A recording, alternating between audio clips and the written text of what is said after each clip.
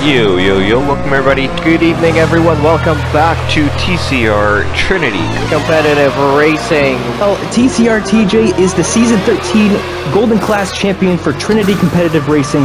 Oh, let's go, dude! Yes! Jabbar on the podium! He's on in my attention! Gentlemen, side by side through one. And silent, and CFreeze gets a half spin. Let's fucking go! Wheel bumping. DRS enabled, let's do it. And Captain Blade battling it out for position. Captain Blade. Ickle, what the Then McChicken goes around and he also makes rewind on the front straight. Oh my god. I gotta check the heart rate. Why do we do this? Because of nights like this.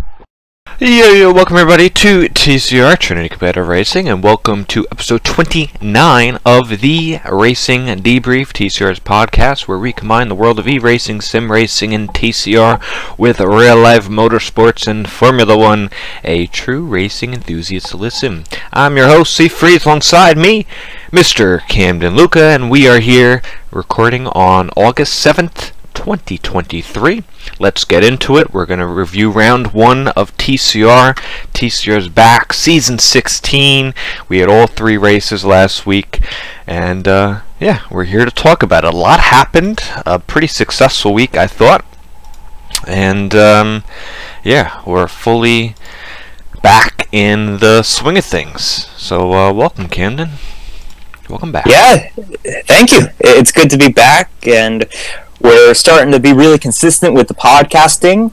Really, we got to come up with stuff to talk about here for the next few weeks because F1 is in their summer break, and all we got is TCR, so I guess it's a good time to talk about TCR. Yeah, I mean, if you call being consistent with the podcast maybe getting 2 uploads in a row, then I'll take it. It's a streak. If we could keep the streak alive, let's see how many in a row we can get, alright? Sounds good to me. Yeah. Well, if anyone's new to the podcast listening, welcome. Be sure to check us out as we have our races. This will probably be uploaded Tuesday morning, so that means we have Silver Class today and Golden Class tomorrow. Thursday is the Platinum Class, and we're actually going to talk about the Silver Class first. From last week, Silver Class, they started their season first class with the first race. Obviously, they kicked the week off, and I had the privilege to commentate, and alongside D'Angelo, who was half asleep for the majority of the commentary. He was quite quiet. He said that he just woke up from a nap, so I basically did a solo commentary last week, but hopefully he'll be up with some coffee, and he'll be up alongside me for round number 2. Hey, if he ever falls asleep mid-broadcast, just call me up, CFreeze, and yeah, I can take over and kick him back onto the couch. You are available on Tuesdays now, as you got promoted. And we'll get to that. I am, yeah. I'm not doing anything TCR related on Tuesdays anymore. We'll get to your promotion and performance in a little bit. Oh boy. Stay tuned. But yeah, you know what? I was pretty excited to start the season, because I wanted to see where everybody was. And I thought all the new drivers put on a great performance and really solidified themselves into the class.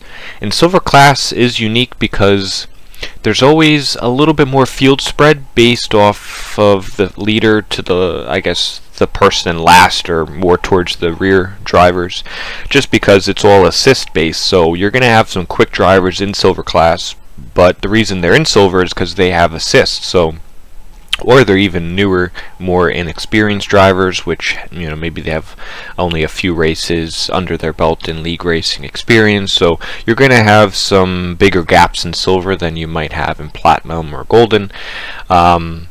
and then it's up to them to perform, get some experience, maybe trial some of the assists off, and that's when they eventually get to Golden. And then Golden and Platinum will split the speed drivers from the top 20 and then the bottom 20. But so having some new drivers come into the class and then eventually or right out of the gate start at the front of the pack is not out of the ordinary.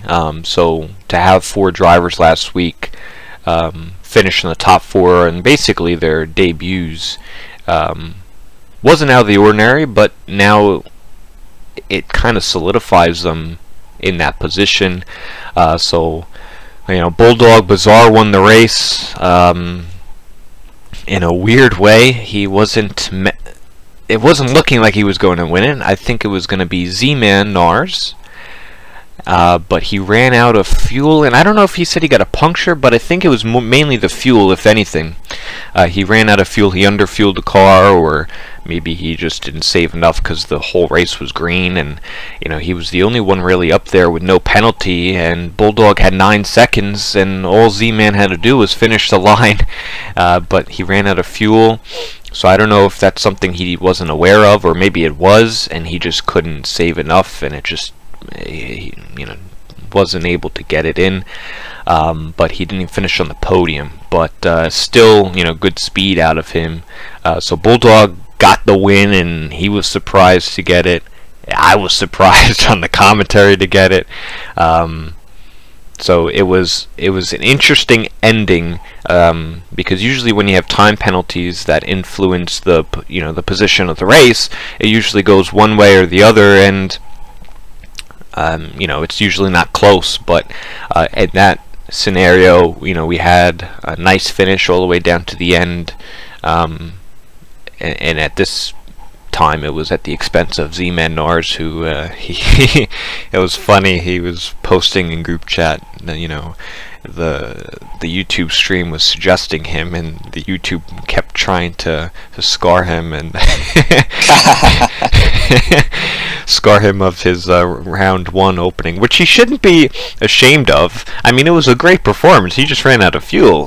So I don't know if he underfueled, or maybe he was just around even and he just used up a lot and he didn't notice, or whatever the case may be. But if he doesn't run out of fuel, he wins the race, and it's a good performance. But unlucky for him to not even get a podium. But luckily for Zionical, who's also a new driver, was able to get up onto the podium due to that. He finished 3rd, and your younger brother Colby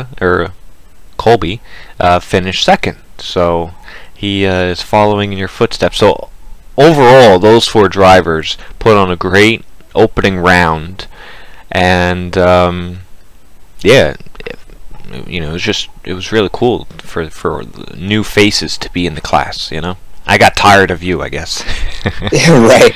Yeah, I mean, it was a very entertaining first round. There were 4 to 5 people always up in that lead pack going for the lead, and even behind those 4 that we mentioned, you had a good battle with Chabar and F1 Nerd before fuel issues plagued F1 Nerd's race, and he actually didn't get any points at all. So F1 Nerd not off to a great start, but he had solid pace, and Big Toblerone, he ended up 6th, but his pace early on was encouraging. Really quick. I think his pace has improved from last season. He just has to work on not spinning out as much. That was his Achilles heel once again this week, was just him making a mistake, and he ended up finishing in the midfield. But yeah, I mean, after round 1, you really shouldn't have a clear picture as to who the championship favorite is going to be, but I would say after Golden Class, we have a pretty good idea that KB is probably going to be either the favorite or one of the favorites to win the championship. And even up in Platinum, I mean, you had B-Tom up there, Confessor was quick until he had his issues. Silver Class, though, you could have 4 or 5 people that we're still talking about as being a favorite. Pilot Pants, he didn't even get to race. Yeah, I was going to say. Because he got disqualified off the line because of a formation lap glitch, which I heard was fixed for this week. So hopefully he doesn't run into that trouble, I believe. Yeah, well, actually, for him, it wasn't a formation lap issue. It was for him. It was because he disconnected during qualifying, and by the time he got back into the session, he joined too late, basically, so he couldn't get control of his car in time for him to start the race. And that's the same thing that happened to me last season. I don't remember what race.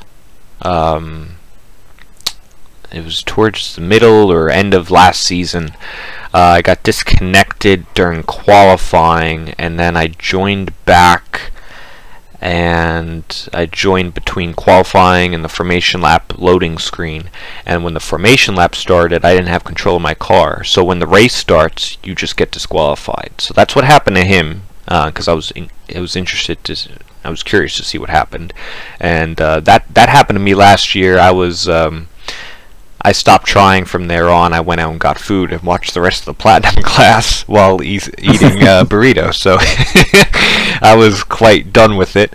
And it was unfortunate for him because he didn't really get a chance to start the race in Silver class, although he did reserve in Golden. I don't remember where he finished, but he said he wanted to. He finished 15th or so I don't know how, for a Silver driver going up there, he just said he wanted to use some of the practice and not have it totally wasted. So he was reserving in Golden, but we should see him back on the grid for this round.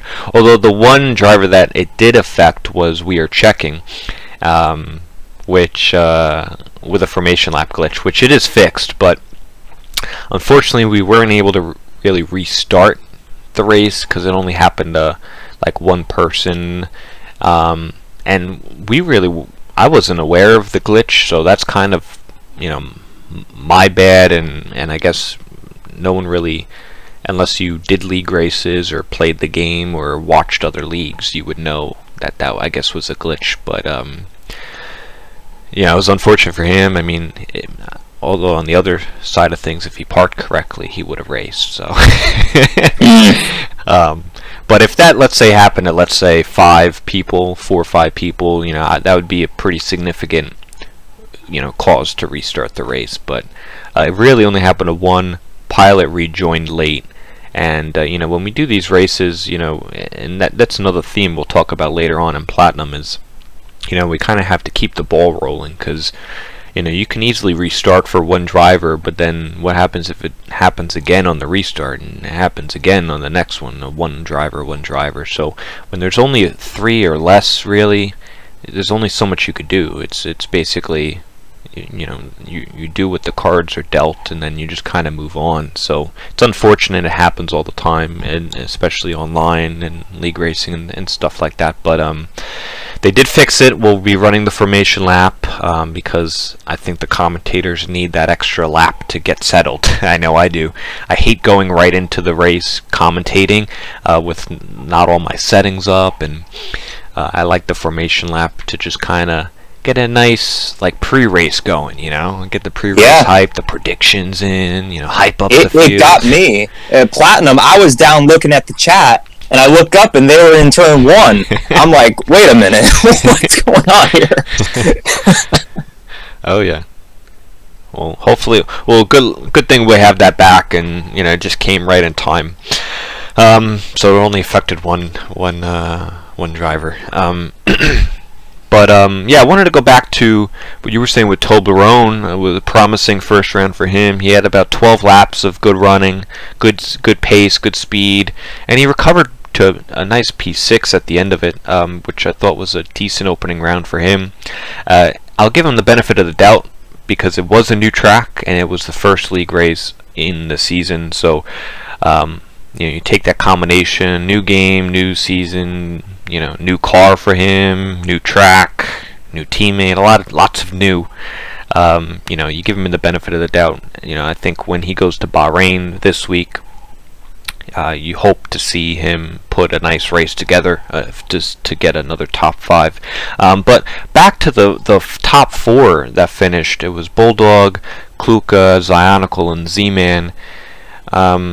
Specifically to the top three, I was asking drivers, I was asking them their goals for the season. What are they expecting? Because they obviously don't know where they're going to set in the season, because they never raced in that class before. And then once they do one race, maybe their expectations will change. And a lot of them still stuck with the same goal that they kind of had, which was just to score some points. But I think they're going to be overly surprised that I think those four are going to be competing for the championship. So I think it's kind of a wake-up call in a good way for all those drivers, because they had low expectations coming in. Oh, maybe I'll just score some points, have some good runs, first season here.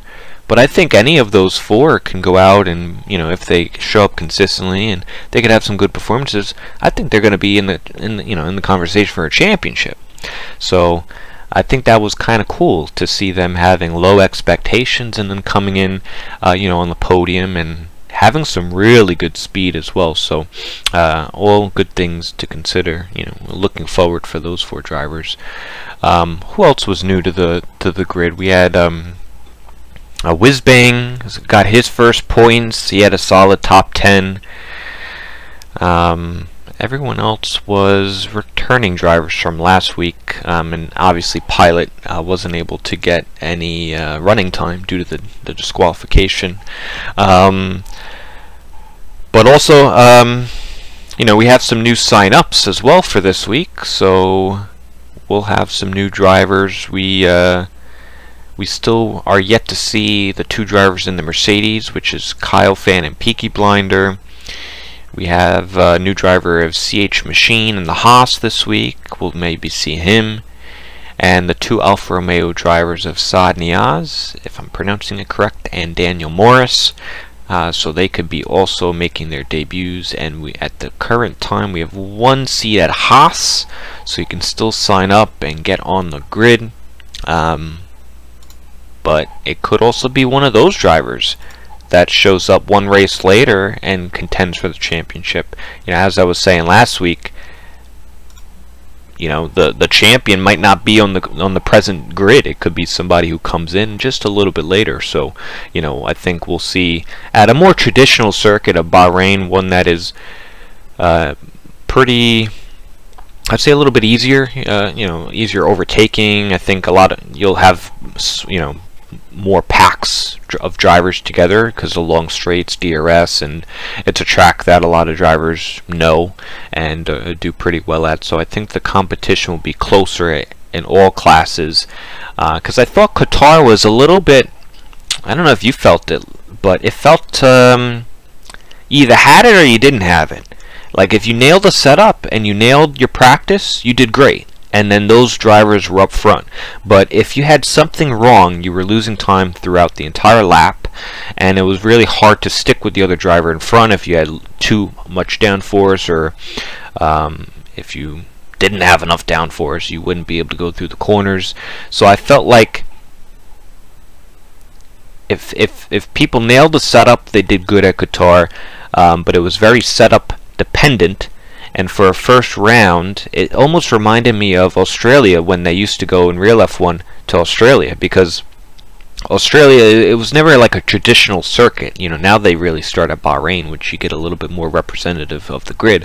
But, I remember when they used to go to Australia all the time for F1 as the opening round, that it was like, it was kind of almost a wild card race. It's like, alright, let's just throw it out there, see what happens, and then, but you really can't get a full picture of the grid until a couple rounds in, until they go to Bahrain and some of these other tracks. So I felt like that's kind of how it felt for me. I don't know if that felt for you. Yeah, definitely. I mean, there was just so much that could have gone wrong. I mean, you mentioned the setup, and if you miss the setup, you're going to fall behind, but the fuel was a big problem for silver and golden, and if we didn't have that late safety car in the platinum class race, I guarantee you there probably would have been somebody that was short on fuel. There was just a lot of obstacles, and it's the first race of not only a new season but also a new game, so really everybody's kind of learning. especially for somebody like me who was running their first race on a completely new format for me, on a new wheel. So you had to not make mistakes, and we saw it throughout all three classes. There were people that either got into incidents or spun out under safety car. Like, there was just a lot of things that went wrong for people. Yeah, absolutely. And going back, I just wanted to mention some of the drivers, returning drivers that, you know, did have a pretty good race last week. Was Chabar, finished 5th, and he was the first driver of returning drivers, and I thought he had a pretty solid day. Like I said, there was a pretty big gap between the top 4 and pretty much everyone else. It just was a long green race, so due to the characteristics of the track, you had a lot of gaps. But if you're able to finish a top 5, and I saw a top 5, I thought that was pretty good to start the season. Easy 10 had a good one as well, because, you know, he had a few races last season, and it seemed like he was just off from getting points, and for him to get 7th, I think, is his best finish so far in a few starts. So I thought he had a nice one as well. Picked up 6 points. Halberg finished 8th. He did get some points. I felt like he kind of struggled to where he usually might have been. I feel like he could be a little farther up, but he could have just missed at Qatar, you know, with the setup and whatnot. Oreo finishing 10th, so he was able to finish and get double points for Aston Martin. So yeah, all in all, pretty good. And like you said, F1 Nerd ran out of fuel, but he's a guy who we have high expectations for, and he didn't score any points last week, but I think he was quick at Bahrain last season. So, you know, look out for him. Look out for some of the newer drivers that just signed up, and yeah, we'll have another round of Bahrain Tuesday, which should be today when this is uploaded, 8:45 p.m. Eastern Time. So come tune in, give the video some likes so the algorithm does its thing, and be much appreciated. But yeah, I don't know if there was anything else I had on Silver. I don't know, any final thoughts on Silver? I don't think so. I think the one thing to look for tomorrow, or today if you're watching it, we're going to get a good picture as to how clean these guys are, because they raced really well at Qatar. But they had a really clean first round. No incident. But Bahrain will test them, though. There's a lot more room for error, especially lap 1, turn 1. We've seen chaos in this class specifically at this track in the past, going down in the turn 1. Oh yeah, you got taken out a few times. Yeah, we don't need to talk about that. Alright, so that's the Silver class. Good job, guys, and yeah, good luck for round 2. We'll go on to the Silver man, we just did that. Golden class. The Golden class. You need your coffee. Yeah, I just had one, though. I might need another. The Golden class. Just to give them their flowers, I thought just before we start with the drivers, I wanted to just make some comments on the commentary. And this one I did actually watch live, and I had it on. I had the Golden class on because I wanted to see how the commentary was.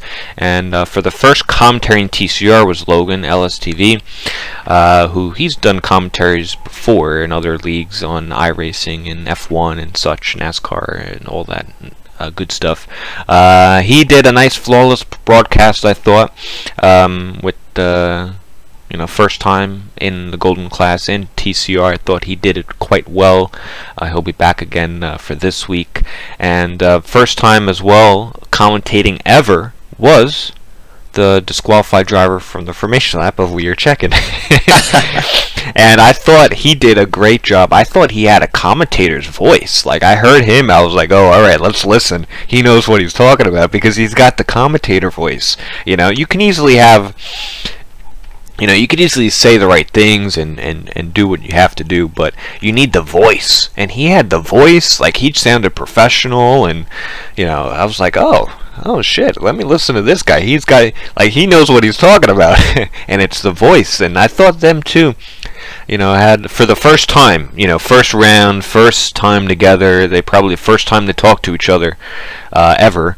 I thought it was a pretty good commentary. So I think they're going to be in the booth again this week, and I'm excited. I think those two could really help us out on especially Wednesdays, which last season I know we've been struggling with commentators. So yeah, good stuff by them. I thought they did a good job covering the broadcast. Let me know, everyone who's listening, if you thought the same or not.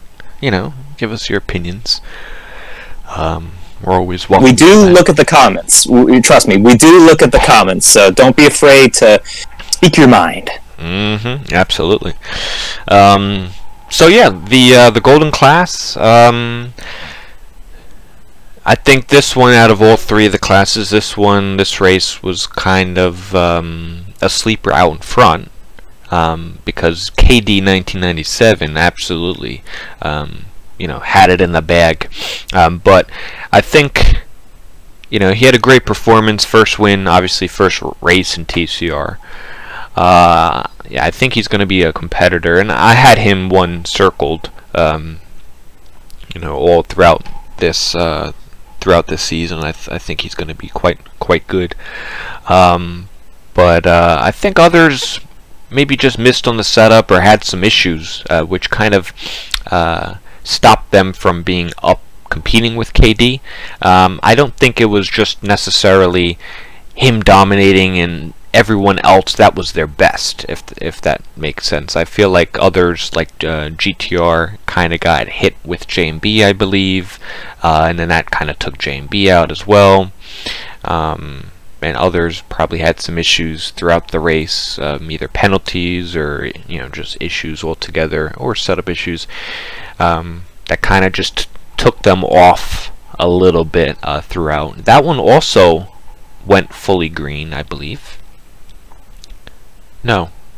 Yes. Yeah. Correct. Yeah. Yep. It went fully green. So you're going to have those big gaps there. But I thought he had a great first round, and like I said, I think this second round at Bahrain will give a bigger picture as to who will do pretty good. But one person that really surprised me was Remsley, who finished P2. He was one of GTR's teammates and one driver that he brought into the league as he started racing with him, and I didn't really know where he would sit. I had the opportunity to race a few 5-lappers before the season, and I was telling GT, I said, oh, I like this guy. His racecraft was good, his speed looked good. I said, oh, I like this guy, he's gonna do good. And he had a nice P2 in his first round. I thought was a positive, because we didn't really know what we could get out of him, because he's not, we have no track record of him. But for him to get a podium off the bat, is promising for him to be kind of a contender all throughout the season. And then CFreeze, kind of doing what he did last season, picking some podiums up, running up front. Was really good for him, so he finished on the podium. So good rounds from all those three drivers.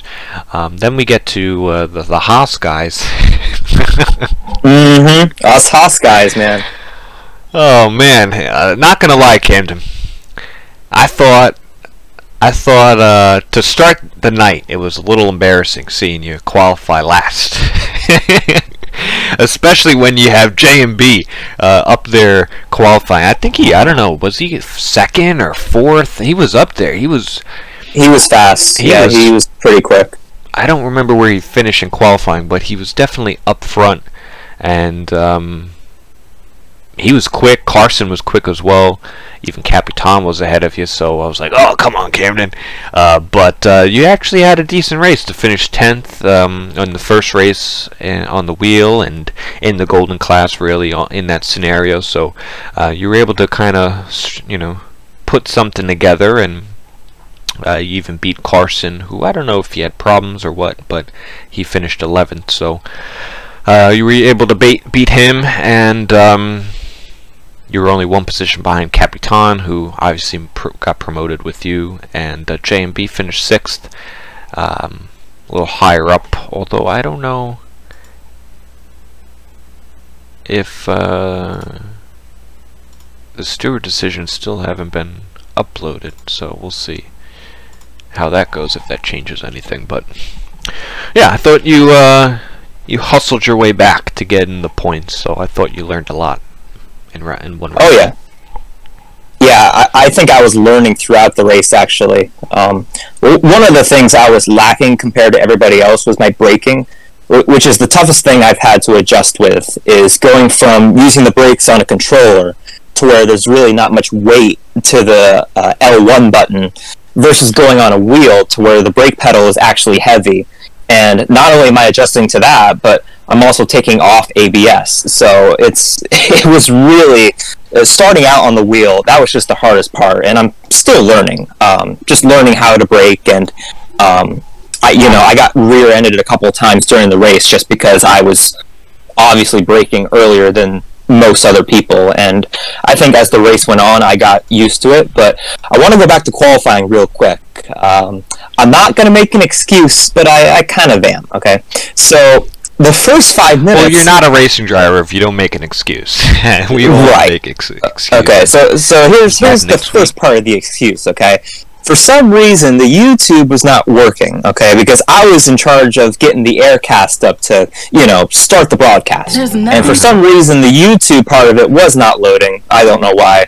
Maybe God was, saying, oh, we're going to throw the first obstacle at your season, Camden. This is the first thing we're going to throw at you. So I spent the first 5 minutes trying to get that up. And then obviously, when you spend 5 minutes not on track, that takes away one qualifying lap that you have. So then I get on track and I put in my banker lap, okay, which was pretty bad. I'm not going to lie, it was pretty bad. Not that I made mistakes, I was just slow. And then, of course, after that, there was only a few minutes left in qualifying, so then I go back out on track and I invalidate. So I only had one lap in qualifying, and it just happened to be half a second behind second to last. And yeah, it was discouraging. Even though I didn't get much time in qualifying, it was still a pretty bad lap. And I remember just sitting there being like, man, I gotta get quicker than this, because I might have to go back and go for a second straight Silvers championship if this keeps it up. But yeah, I mean, my race was okay. The only reason I got points, CFreeze, is because a bunch of people ran out of gas. Yeah. That's the only reason. I passed Rafa Hulk, Ben Swerven, and Carson and I actually had a good fight towards the end. I think his pace and I were pretty similar, which was encouraging. Somebody that also got promoted from Silver Class last season is kind of in the same territory as me, which is encouraging. But he finished on track ahead of me. The only reason I got by him is because of penalties, and it wasn't until the final lap to where he got a second penalty. And that was when I was like, man, I need to focus, because I was hovering around 3 seconds behind him. So I'm like, okay, I got to focus in this final lap, which was hard because I was passing people left and right who were running out of gas. So moving chicanes. Yeah. Yeah. So I remember once the race ended and I saw myself go up to 10th, I told Raikkonen, who I was in a voice chat with at the time, I told him, man, I don't think I've ever been happier to get a single point in a race. And I will say this, CFreeze, I went back and looked at my Silver Class statistics, okay? My first ever race in the Silver Class, I finished 12th. So, hey, if I'm starting off my first season finishing 10th, I'm already doing better than Silver Class. If you think of it that way. Well, you moved up as well. I mean, you started towards the rears, and it was a green race too, so that's where it affected you the most. And anyone who would start, towards the back, if there's no safety cars or anything to really, help you get caught back up to the leaders, you're gonna only limit yourself to a certain position. So, yeah, I think it was pretty good to get into the points with a fully green race. If the safety car was there, you would close up, because by a certain lap you're already X amount of time behind the leaders who were in clean air already and on their way. So that's pretty good, for a clean race. And that was also another surprising thing. I guess the track has a lot to do with it, because the barriers are kind of far away from this track, but zero safety cars really, besides Platinum had one towards the end, I think. They had one at the end, and that was messy, and we'll get to that in a minute. But yeah, well, those are the good races. I always said it's always fun winning, but it's also almost funner if you can have an exciting race finish and be happy with like 10th or just scoring points, because that means you're on a nice competitive grid, and that's when you're learning the most. That's when you're having the most fun, actually, is when you're kind of starting from behind, because you only get quicker when you're racing quicker drivers than you. So you're not going to learn anything if you're out in front winning by 20 seconds and you're on a pretty lackluster grid. You're only going to learn when you have quicker drivers than you, and you are finding success, and happy with your day when you're just scoring 10th or 9th or even 11th, and you're like, oh, I was so close to getting points. Those are the days where it really does mean more. So yeah, I think if you look at the big picture, that's exactly what you want for a first round. Yeah, I agree. And it is going to be kind of an adjustment for me, because the last 4 seasons in Silverclass, my goal has been to win races and go for a championship. But really, my goal is kind of what you just said, to get points every race and to kind of just help out Raikkonen and Haas and just be a contributor. I don't want to be finishing 13th every week and just being on the track. I at least want to do something and get like 8th or 9th. And I have done some laps for Bahrain, and I think I actually feel better about this week than I did last week. Not just from an experience standpoint and having more laps than I did last week on the game, but I just feel better about the track, honestly. So who knows? Maybe we'll finish 9th this week, CFreeze, instead of 10th. So I like that. And maybe I won't qualify in last. I feel like I should. Should we make a bet, CFreeze? What's in it for me? If I qualify in the top 10 at Bahrain, I don't know what. I got one. Since I never do this, if I qualify top 10 at Bahrain this week, I have to drink a cup of coffee. That doesn't. Oh no! How about the opposite? That doesn't sound like hold a on. punishment. Because, well, maybe for me, because I don't drink coffee. How about it's the opposite? Because I want to qualify in the top 10, right? Right. If I don't qualify in the top 10, I have to drink a cup of coffee. Okay. Okay.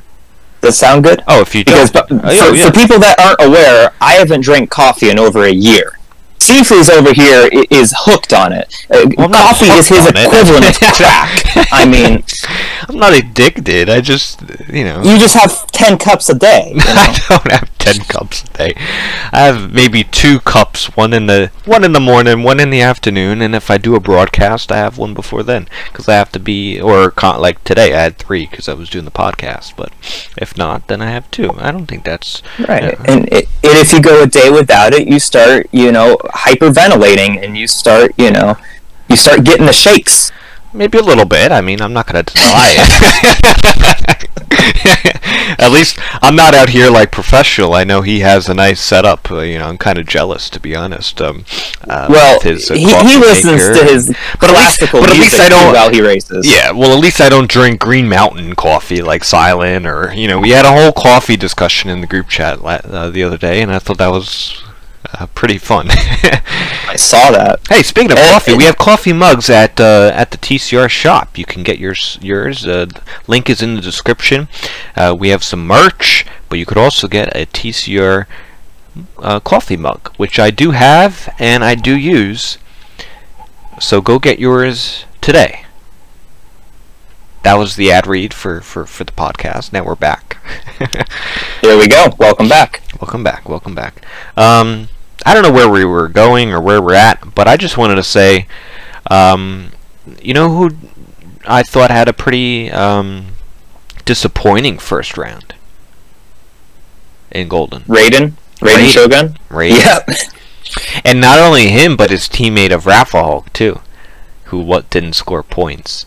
Raiden coming in here is finished third last season. He's the top guy as far as people returning drivers. And he didn't get any points. I don't know. I didn't follow his entire race. I just know... I don't really know what happened much. I know he didn't qualify up at the front. I don't think he got taken out. I don't know if it was just an off day or what the issue was, but both Mercedes had no points as a team, and they were kind of one of those teams we kind of picked that could be competing for the constructors, and they're quite behind now because most of the other teams, like the AlphaTauris of Remsley and GT, both scored points. The McLarens did pretty well, I think. Let me look here. Oops, I got an ad. I know Seeger's got points. I don't know where Ben finished. Ben finished 13th. Ah, alright. And Williams obviously did good with KD. Carson wasn't able to get any points. Rizzy didn't show. No, Rizzy got the podium, but F&D didn't show. So yeah, pretty split so far. But the team leading the constructors, Alpine, after one round, is a team that both scored points. So I think that's the thing to kind of to look at is the constructors is those who are going to score both, for both the drivers. So GT and Remsley did just that. So yeah, I don't know anything else to kind of look at from Golden. What I think a couple things to point out, and it's mostly because of constructors, but you mentioned how FND didn't show up. Once he races, Alfa Romeo will be up there because we saw what they did last season. They weren't really winning many races, and with KD's pace and even GTR's pace, I don't know how many races they're going to win, but they're going to be up there getting podiums just about every race, and I think that's all that they need, is just for both of them to be up there, and they'll be up there. But the only thing that was questioning Alpine for me was Remsley's pace. That was what we had questions about, because obviously we knew that GT was going to be one of the favorites, and if he had a teammate that had his pace, then Alpine would obviously win the constructors. But Alpine. I said AlphaTauri earlier. Yeah, I kind of let that slide. You know what? I heard that. That makes I'm gonna mess that up all season, because I see on the podium a nice big A, and it looks like the AlphaTauri font. And I'm looking, and that's Alpine. Where the hell is AlphaTauri? They're not even on the grid. Who is in the AlphaTauri? Nobody. Nobody. No, we just got somebody. Sarah just joined back. Sarah. And he's gonna be. Yep, he was my season 13. Sarah. Yeah. He was my season 13 teammate. A fun fact in the silver class. Yeah. He was silver driver. He just signed up. I don't think he's going to be here this week. He said he declined. Yeah, we put him in the golden class because he has experience in league racing, and he only runs Racing Line only. So he's quite familiar with yourself. He's familiar with Rafa, Rockstar, and I think maybe Seegerst and Ben, and a lot of those silver drivers, that kind of era, it kind of moved up, and now he would be in the golden class. So he needs a teammate, so go sign up. You can sign up now. We have one spot open in the golden class at AlphaTauri. That's right. And just to finish up my point, if Remsley shows the pace that he showed last week, Alpine's going to win the constructors. I had Mercedes winning it, and oof. That might be a commentator's curse on my part, because, maybe it was a bad week for Raiden, but boy, yeah, Mercedes, they were both, Rafa was a little quicker than me, but Raiden was back there with me, and Rafa, before he ran out of fuel, he was at the back end of the top 10, so, yeah, I'm really impressed with Alpine after week 1. Yeah. Good stuff, golden class. Yeah, I'm interested to see what you guys do at Bahrain. But it was cool to see this grid, a nice mixture of talent here. And I was noticing earlier, there's quite a few drivers on either PC or Xbox. I think I was counting at last race we had 1, 2, 3, 4, 5, 6, 7, 8 people from different platform out of 16, so half the grid from last week was on a different platform. So that was kind of cool. I think the crossplay, now that it's our 3rd season that we have it on, I think we're starting to see more and more drivers from different platforms as we get you know, more and more recruits from either Xbox, but mainly PC. So it's cool to see, you know, drivers from different platforms come on and compete on the grid. So that's the Golden Class, Wednesdays, 8:45 p.m. Eastern Time, and we'll see what they do round 2 about rain. One thing before we get into Platinum, I want to just kind of briefly mention this because it was something that I'm going to be pushing a lot in this season. So hopefully, it's not a, it's kind of a rant. I have another rant for Platinum Class, but I have kind of a mini rant, but a positive rant, which is the streams and the support from all the drivers and viewers or people in TCR, you know, people listening to this. You know, I think the point about our streams is, you know, if they do really well viewing wise, especially the likes and the comments, if you know, we obviously as drivers or as, you know, owner and officials and admins on the moderator team and whatnot, we do a lot of the work, you know, for the league, and, you know, mainly the drivers, we don't really ask much of the drivers other than to really show up, be respectful, do the basic things, show up and race, basically. I mean, that's the main thing, because we don't have a league without drivers racing in it. But the other thing that we can really, as a league, do great at is if the drivers then take it another step and also support the streams that they race on, right? I mean, I think it's kind of, for me, a win-win for everyone if drivers in the league support each other's classes. You know, we have a lot of platinum drivers. Look at the silver races and golden races. And we have a lot of drivers trying to get intel for their races, and if we can all support each other in the classes and after the races and start to say, you know, good race, blah blah blah, you know, they practice together, you know, that's really positive, you know, in the league community and also in TCR for things to go well. So if you're a driver that races in the league, you know, why wouldn't you want to go to the stream, you know, afterwards? You know, obviously if you race or some watch it live too,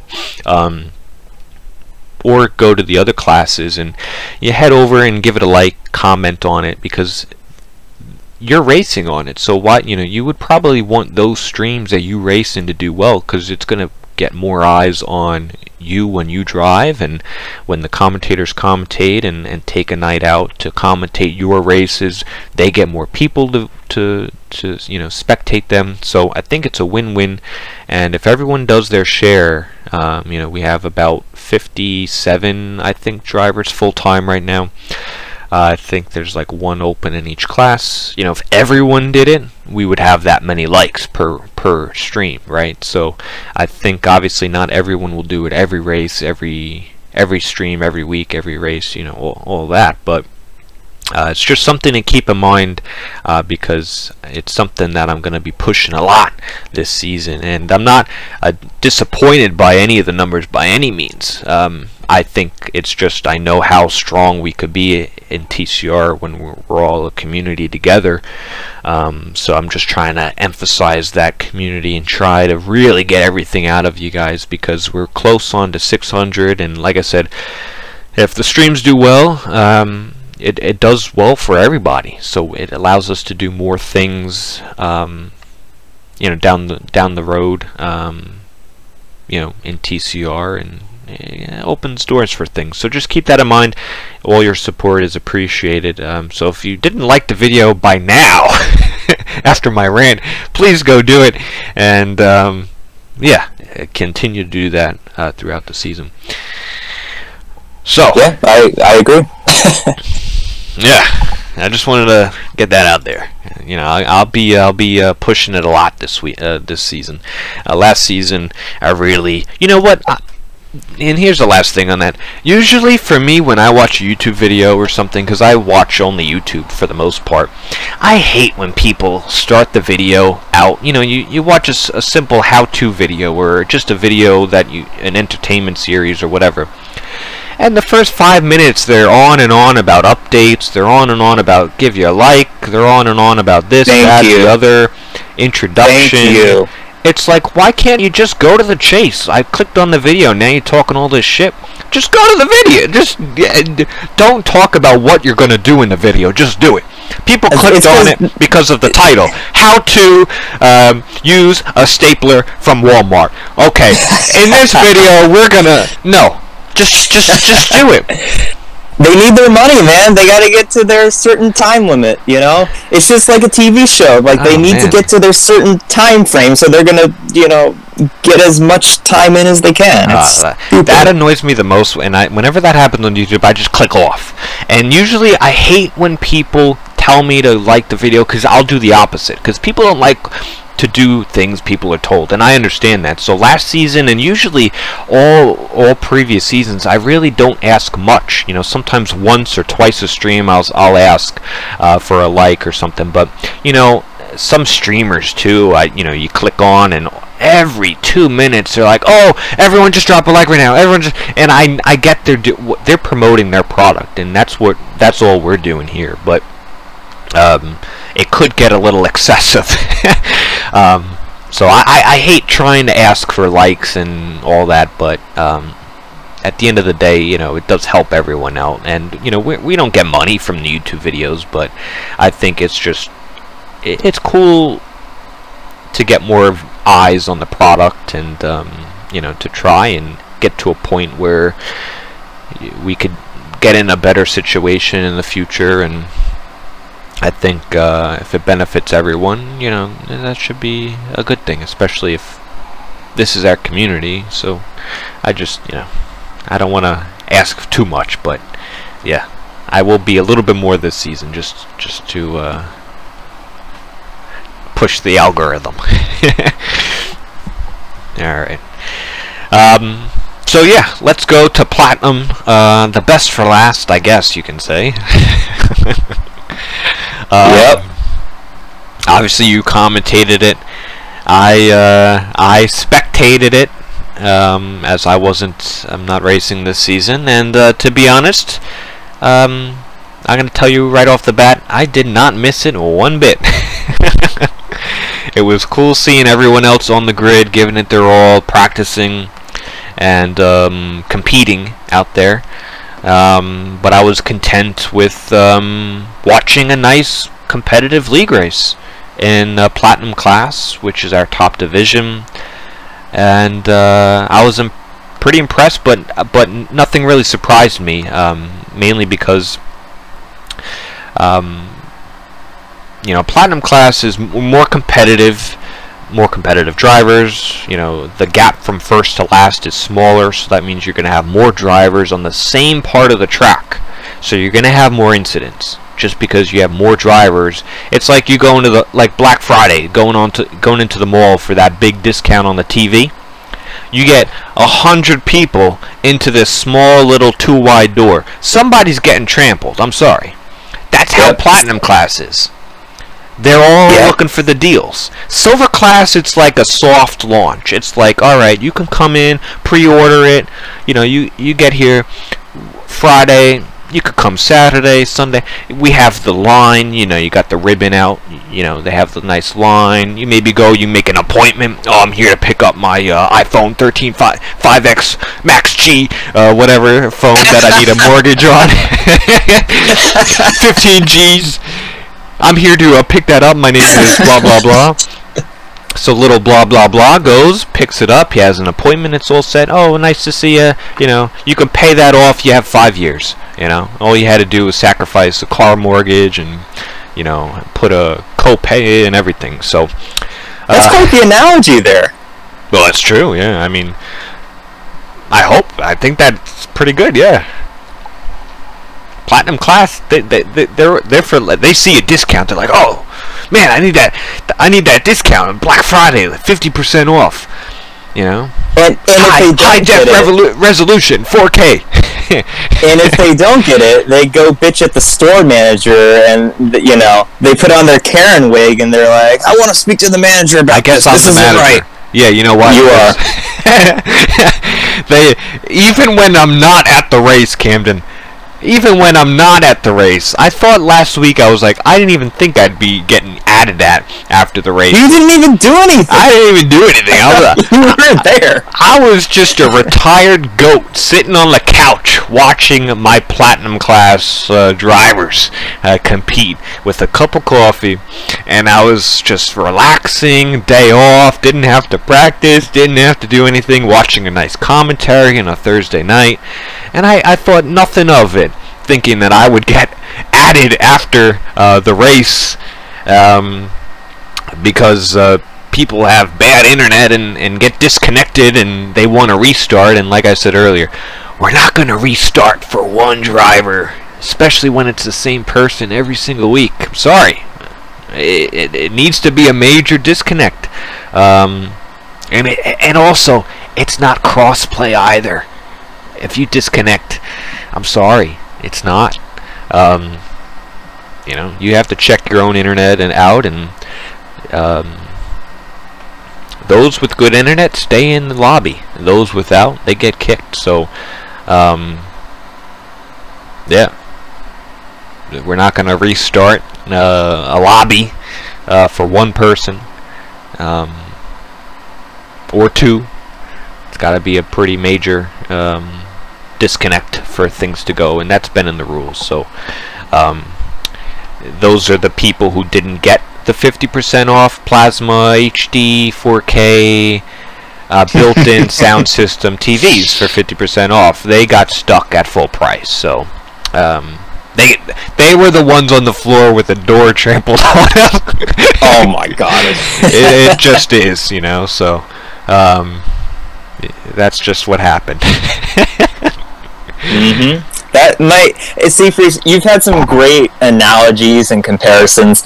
That right there is at the top, I think. I think you eclipse the oatmeal. I think you eclipse, you know, all the other analogies you made. That one was great right there.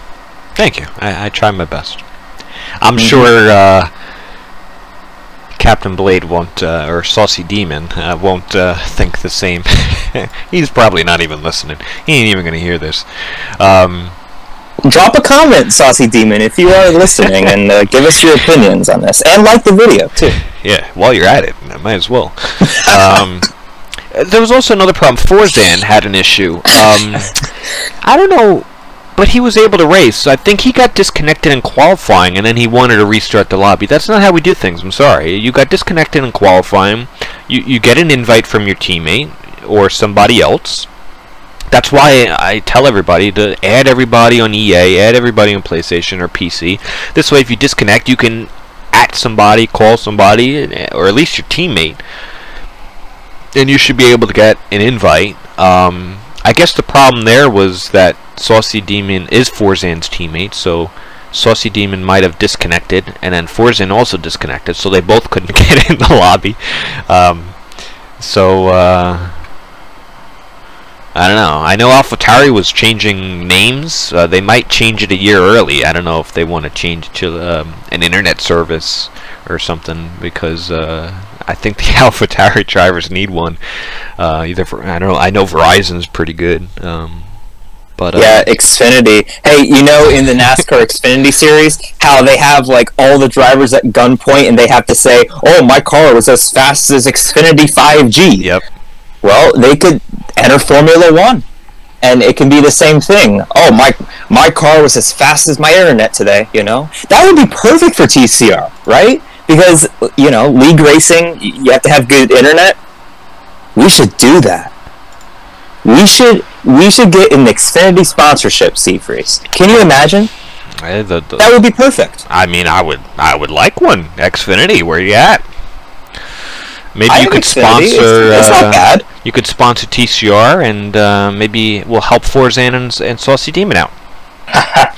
So, I will say, commentators can always help out too. I didn't have Saucy Demon on my list, so I couldn't get him in, but especially co-commentators. I mean, if the co is easier, you know, obviously because it wouldn't obstruct the stream, but if that's not the case, yeah, absolutely, if you're friends with them. And I think that's something I was trying to do. Silver, someone, I think it was Pilot, disconnected, and I tried to send him one, but I didn't see him on my list. But that's why I say for everybody, because, you know, at the end of the day, disconnects are a thing. They're always going to be a thing. It will always happen, regardless of, even if everything's right. You know, sometimes it goes wrong. But that's why I tell everybody to add as many people as possible who's on the grid, because if you have more people added and the commentators and everybody, you maximize your opportunity to get back into the lobby in case an issue happens. So it's really more common sense than anything, is to just make sure you have everybody added. This way you get disconnected. Most drivers, if someone sees someone disconnect, they'll even try and send somebody an invite back into the session, especially if it's in qualifying. In the race, you're probably more likely to get one from the commentator or your own teammate who can pause and would probably pause for you. So I know we're talking a lot of jokes and everything, but on a serious note, you know, there are ways to kind of work and get those things figured out, because we don't want people disconnecting, but we also can't restart for one or two people when it's solely on them, on their connection. So yeah, but besides me getting added after post race for Xfinity issues, I thought the race was not surprising. I thought everything was, the only thing surprising, and I was really encouraged by, was actually Forzan's pace. So he started last, and he had like great pace. He was up there making moves, and he was in contention for the win, and had great speed. And he's somebody that could do that every single week. I'm not surprised by that. He just hasn't strung a few races together to where he can get some top fives, some podiums. For him, it's more of a win, a podium, or bust. You know, it's very inconsistent, and that's something that, you know, he would have to work on, because obviously he was in a nice position running P1 or 2 with the safety car, and then he had an issue under a safety car and spun. And then he still had an opportunity to get some nice solid points, and then I think he had another issue. I'm reading here he finished 7th. Forzan, yes. Yeah, so he got 6 points, but well, yeah, I'm pretty sure he did, right? Based on the results. Yeah. I don't remember him getting points though, but let me go back and look at the stream real quick. That's what I'm asking, because I know I got points, but I thought he didn't get any. Unless people had maybe penalties, maybe that's what happened. Let me just Yes. Yep, he finished P7. He was going to finish outside of the points if it weren't for penalties. Gotcha. Yeah, but overall, the top 6, 7, 8 drivers at the beginning of the race, they, you know, how close were they all throughout, right? I mean, they were within DRS, sometimes so close they were hitting each other, and all throughout the race you had that, and up until the pit stop, really that's when things started to change, because we had a nice undercut as well from Forzan. Like, Forzan, he had a great opening round. He just didn't have the result to back it up. He undercutted, and the undercut at Qatar was huge, especially when you're in a train like that. He undercutted, I think he was sitting like 7th or 6th, 7th, 8th in that train. He pitted, and he was effectively P2, and then Silent was in front of him, and they were battling for a little bit, but he undercut the entire train in one lap. So great from him, and I think the pit stop, you're going to see that every race from Platinum. The only time you're going to have somebody run away with a lead or only have a few people in a train is if some people can't make it, or some people qualify out of position. Apart from that, if you have enough main contenders qualifying roughly towards the front, every week you're going to have, you know, trains like that on all tracks, and you're going to have multiple people competing. You're really not going to have a runaway, like I said, unless you have those other circumstances. And I think it's going to be those pit stops where those errors start to happen. You know, you saw some people pick up some penalties. The Confessor got a penalty. I believe Bats got one late. I think it was him. Did he get one late? He did, yes. Yeah. And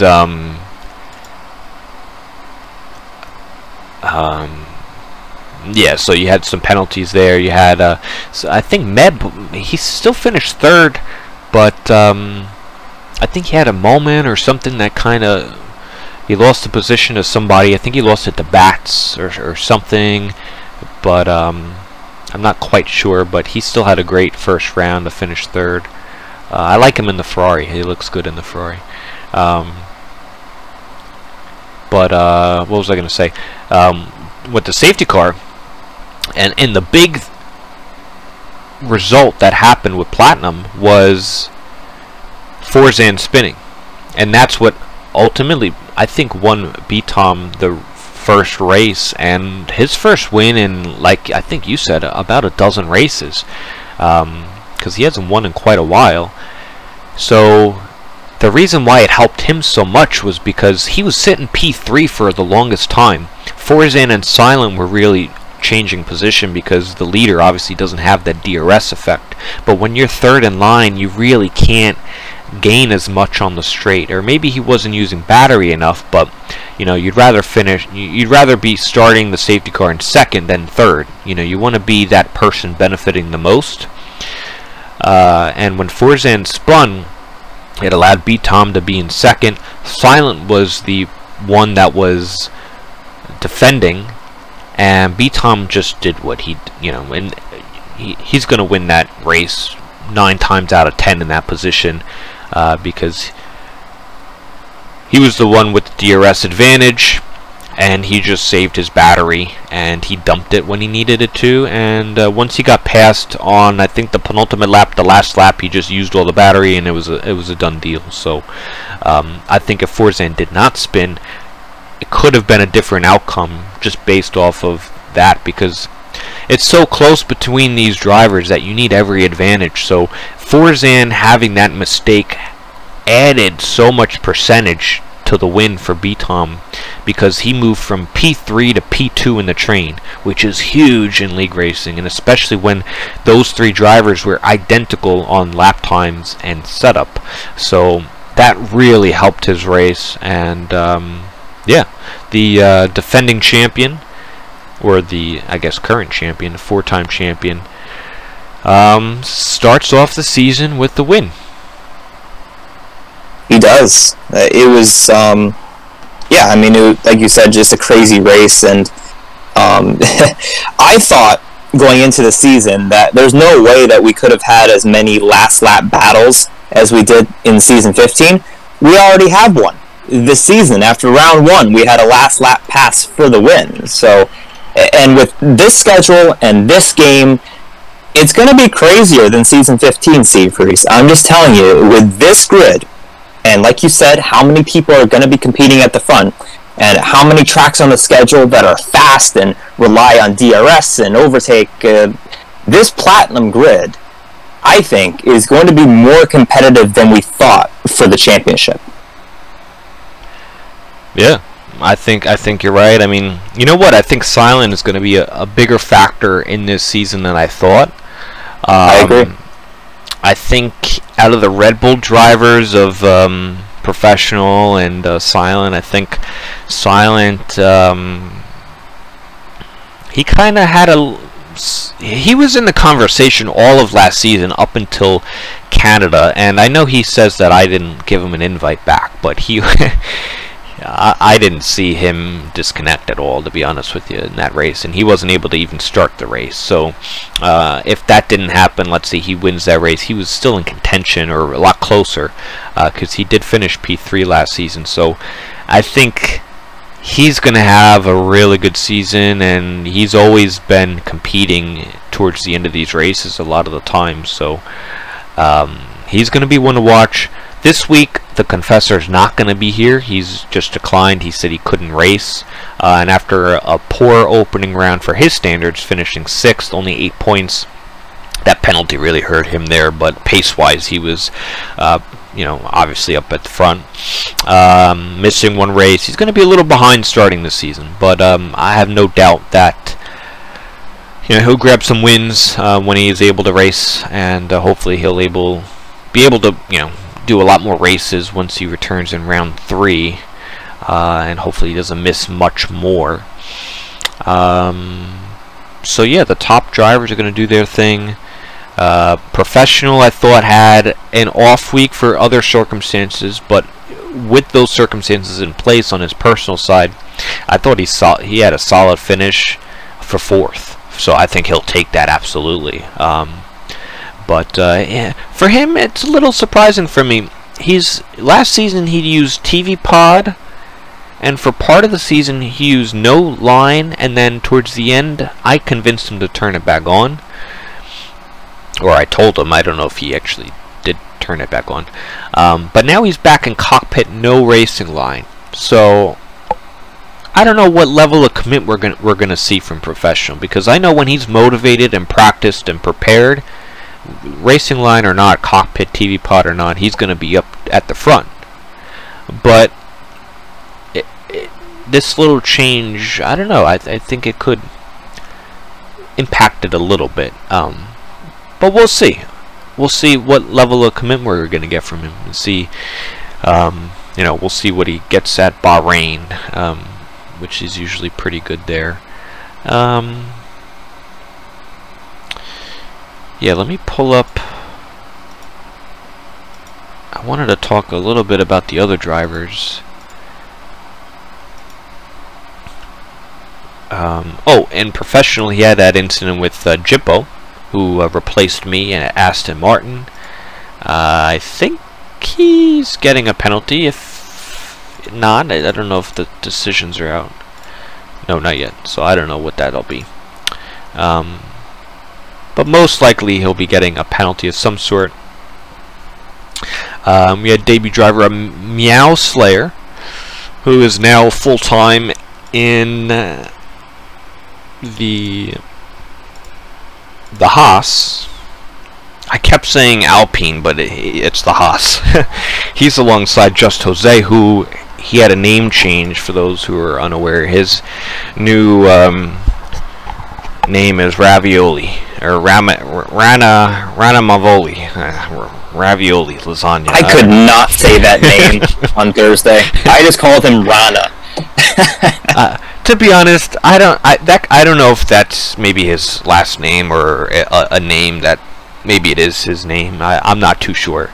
But can we have a rule to stop changing names?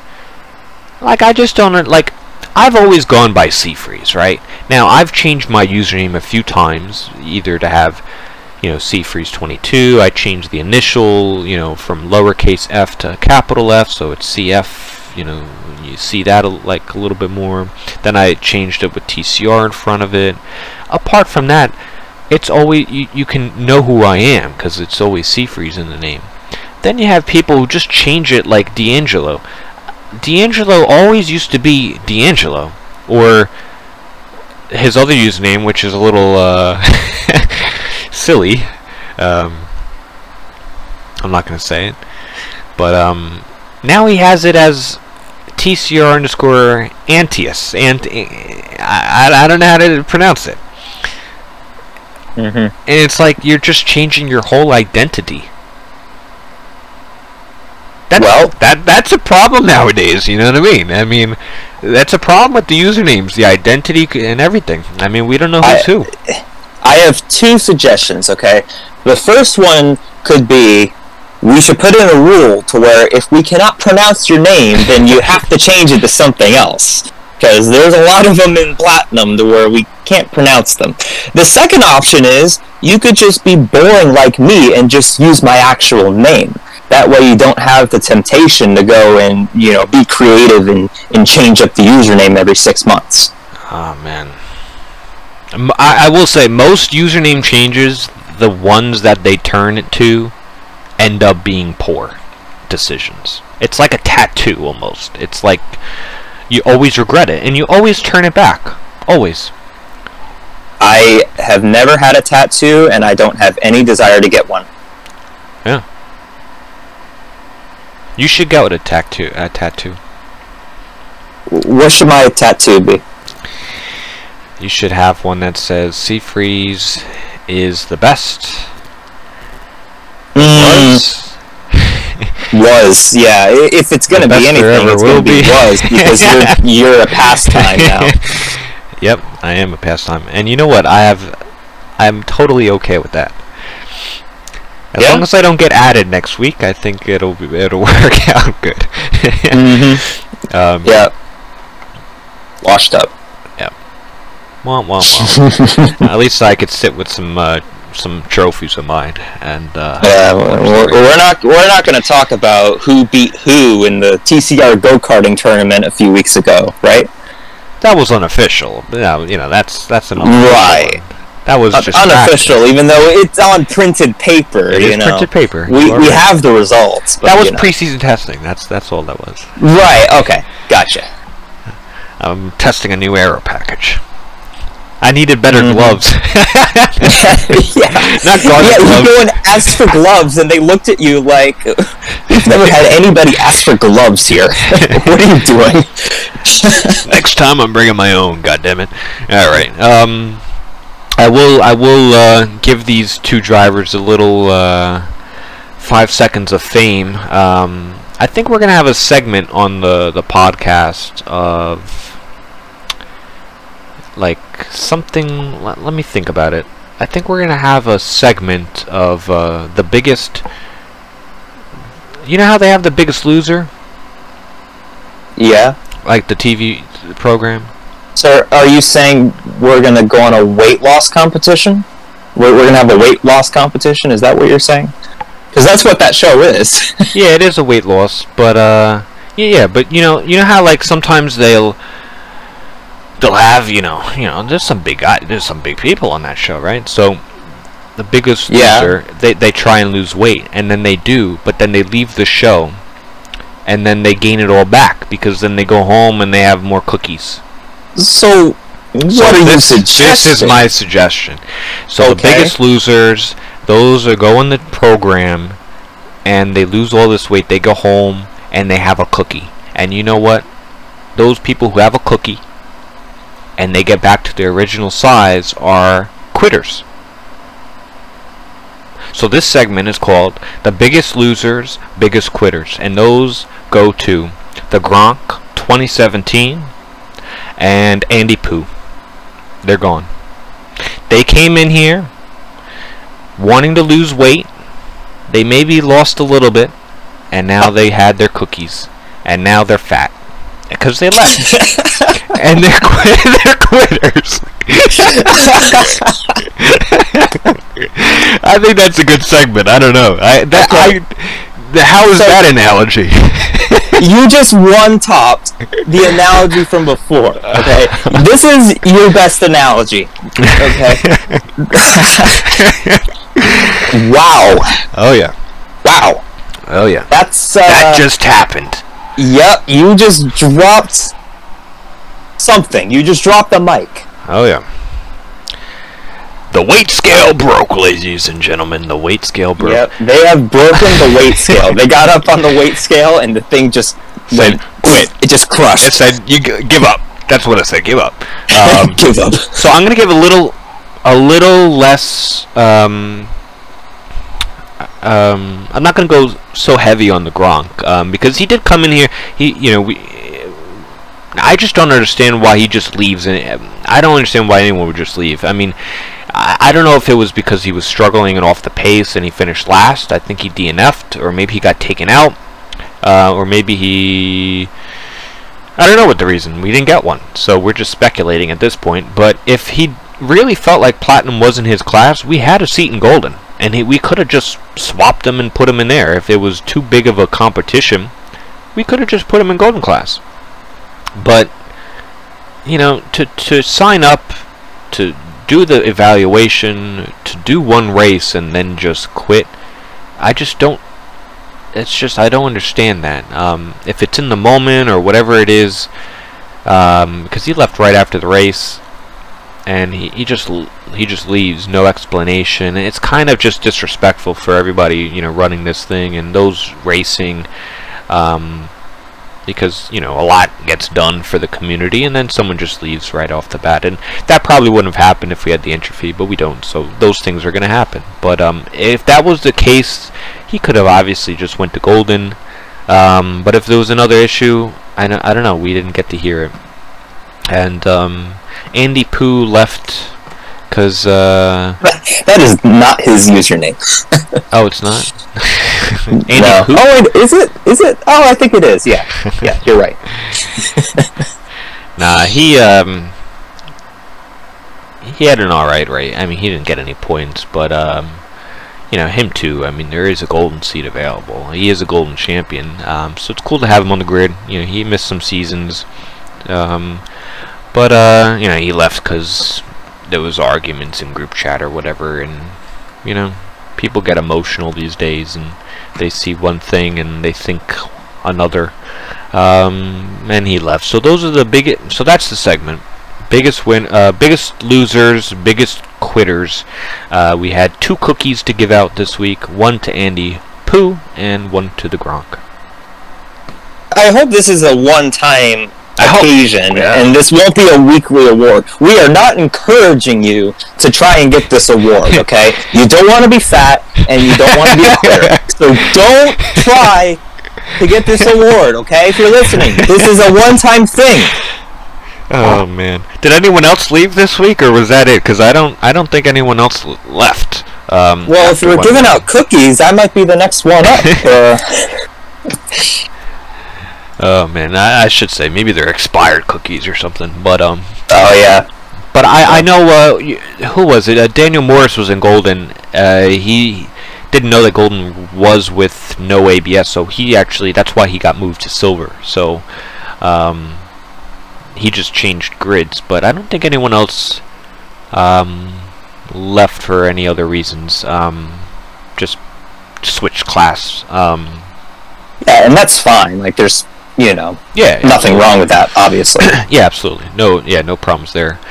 So yeah, Meow Slayer, who got points in his debut, will go into the Haas to fill the Gronk, and that means we have 1 seat open at Williams, so you can still sign up. I think we have 1 seat open in each class, so go sign up.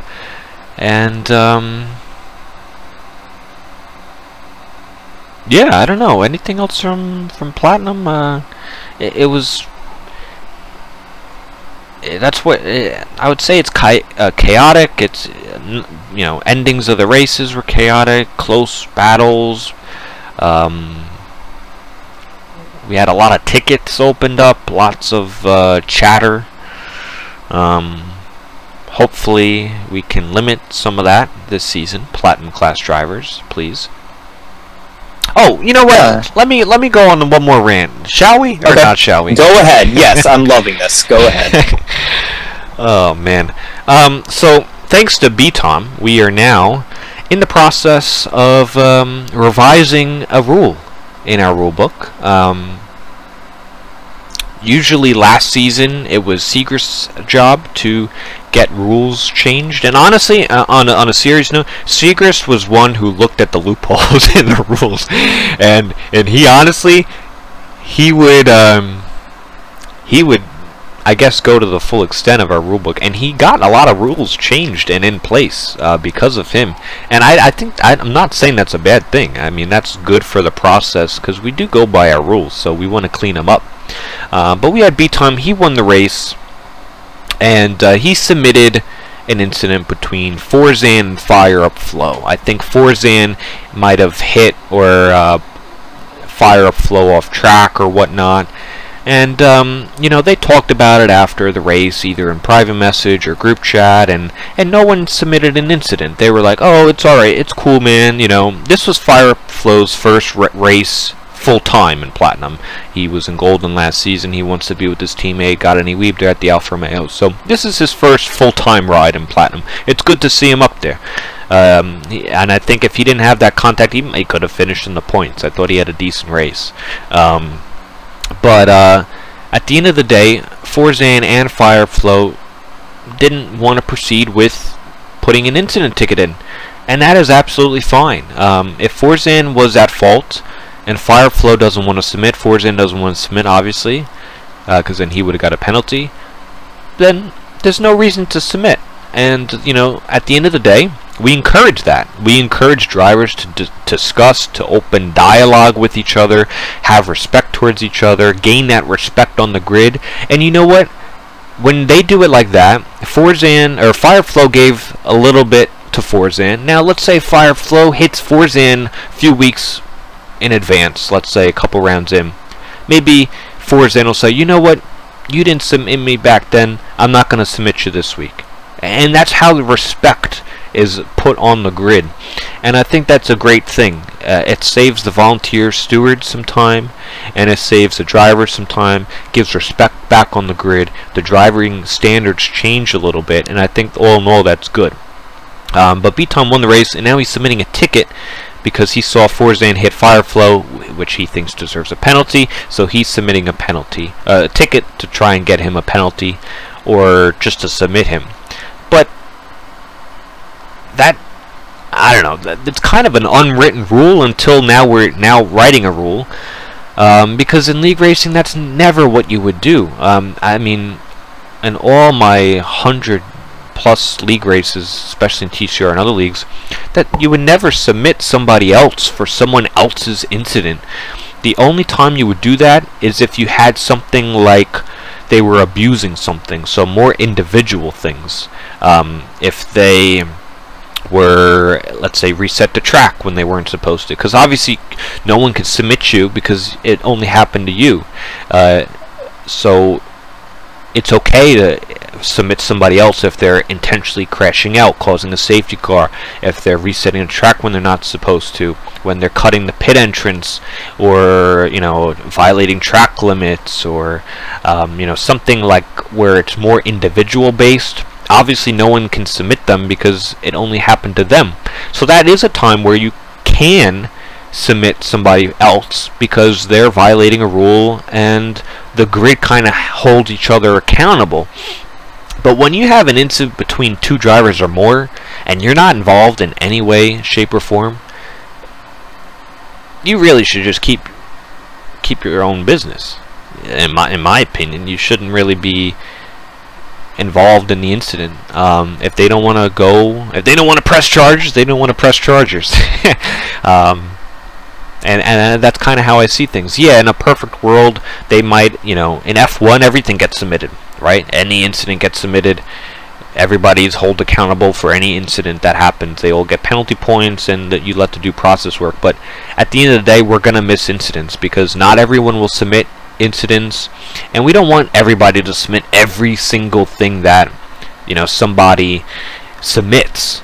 So I think at that regard the ticket was denied by the head steward, which rightfully so is in the rules, and you know, both parties didn't want to go forward, and we're going to make a little tweak to you know, formally have that moving forward. As you know, that's kind of how we saw last season with the appeals. People were appealing other people's decisions, trying to get the steward's decision reversed. When they had zero impact, they weren't involved at all. So then now, if you're going to open the floor up for drivers appealing different people's incidents to try and get it overturned, or if you're having people submit any ticket, it's just going to get too much. It's going to be political games. It's going to be who's in it for me. no. We're not going down that rabbit hole. So I took some time. I had my law book out, and I was helping Tico and Silent with some rules, and they are currently in due process trying to get voted on. So we'll see if it gets passed through the legislative branch or whatever, however that works, and gets into the rule book. So thanks, B-Tom, for updating our rules for us. Yeah, very helpful. And yeah, I mean, I agree. You know, you can't go and appeal somebody's conviction that isn't your conviction. You know, if you're not involved in it, you can't go and do that. So it makes sense. And just in general, I think when it comes to appealing, or not appealing, you know, going after somebody, trying to put in a ticket, you should really only do it if it truly affects your race and if it's something that could happen in the future, because part of the reason to submit a ticket is to penalize somebody and to kind of encourage them to not repeat the same actions the following race. So say that somebody got into you on lap 1 and you go into a half spin and you end up finishing in a pretty respectable spot late in the race. There's probably no reason to go and submit a ticket. You can probably reach out to the person and be like, hey, you know, this happened early on in the race, and you can have a talk about it. But yeah, we shouldn't be putting in tickets for everything. You know, I put in a couple of tickets early on in the Silver Class season, last season, but those were scenarios where it was late in the race and the actions were kind of egregious, so it was warranted. But yeah, I do notice that we have, as a league, gotten into a habit of just submitting everybody and everything, and it's just unnecessary, you know, especially if it really doesn't affect the outcome of a race. Just talk it out, you know, go into either a private message or find some way to resolve the conflict and just move on. Yeah, I absolutely agree with that. I mean, I know why they do it. They submit everything because that's just how it is nowadays in league racing. You pretty much submit everything and you put it into the hands of the stewards. And if that helps you or benefits you in any way, you're going to take advantage of that. But at the end of the day, you know, that's not what we normally want, because, you know, you don't want more incidents into the hands of the stewards where it could go either way, and then they make a call and people get upset. It's like, and it just goes into a spiral. Like, we want that to be last resort. You know, you should talk it out, get respect from each other, and only go through the process if you absolutely think someone should be reported for something and they do deserve a penalty.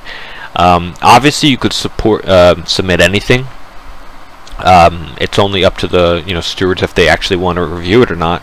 If it's a healthy report, a healthy submission, if there's something there to actually look at. But you could always submit everything, and but I also say give it a day. You finish the race, don't submit right away. Like, sleep on it, come back the next day, because you do get 24 hours. Think about it, and maybe talk to the drivers involved, and maybe come to a conclusion the next day. Is my opinion on that matter. But yeah, this was a fun one, Camden. I like this.